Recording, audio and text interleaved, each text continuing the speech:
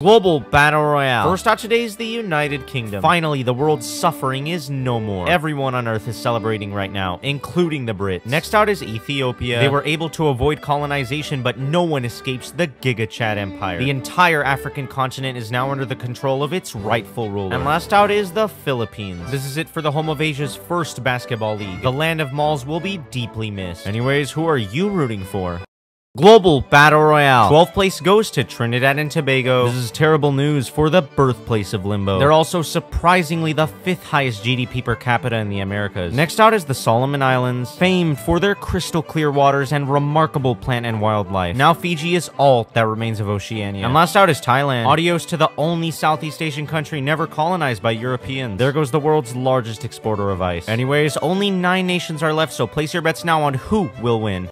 Global Battle Royale quarter finale. First out today is Chad. The great and mighty Giga Chad Empire has finally fallen. Hey, at least they made it to the top 9. Next out is Liechtenstein. This is it for the world's largest producer of artificial teeth. In fact, they produce about 20% of the world's fake teeth. And 7th place goes to Finland. This is bad news for the first European country to give all women the right to vote. There goes the last Nordic nation. With that, only 6 nations are left, but only 1 will win.